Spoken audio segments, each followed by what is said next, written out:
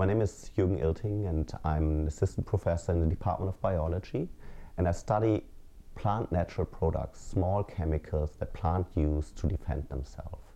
Plants are very, very active organisms that react to environmental signals, that react to predation very, very rapidly, but chemically.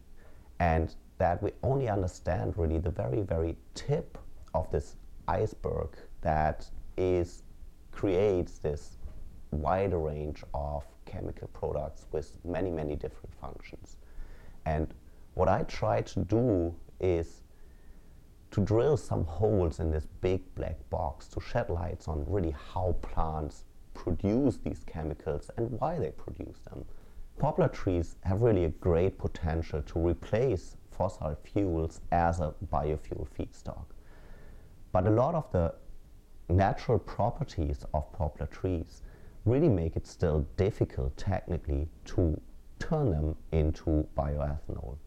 And a big reason for that are plant natural products that prevent really naturally the degradation of trees into biofuels.